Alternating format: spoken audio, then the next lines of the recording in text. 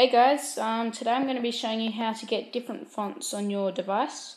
So, as you can see, I've got my font is different. I really like it. It's the normal Apple font's really boring. So you're going to go to Cydia and you're going to search up Bytafont, I'm pretty sure it's called.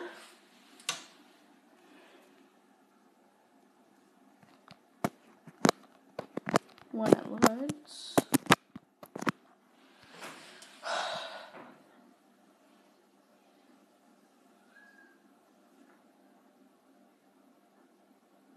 By the way, it's not the internet that's slow. Our internet's like high speed.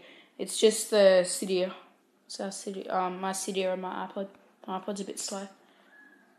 It's not really all that old, but since installing Cydia, it's a bit slow. Doesn't matter though. So here we go.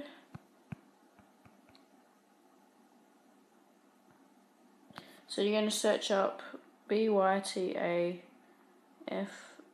There it is, Bytafont 2. Sorry. This one's the newer version. So it's going to be from ModMyI repo.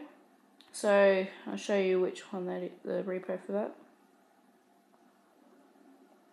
apt.modmyi.com. So I'll have that down in the description just in case you can't see that. apt.modmyi.com. So you're going to install that, and once it is installed, here's the application here in Tweak. Open it up, and so when it comes up, there won't be Chinacat there. That's one that I've got. It'll just be Bytafont backup and restore Bytafont backup. It's browse, basic, advanced, lock screen, more. Okay, so that's all there really is in there.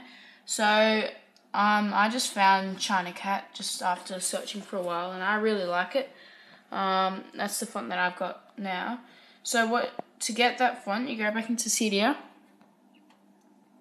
and search up Font-Chinacat font, and there it is. It should, and always try and get them from ModMyI, because then they're most compatible with Bytafont. So install that, then go back into Bytafont 2, and then you'll be able to select it.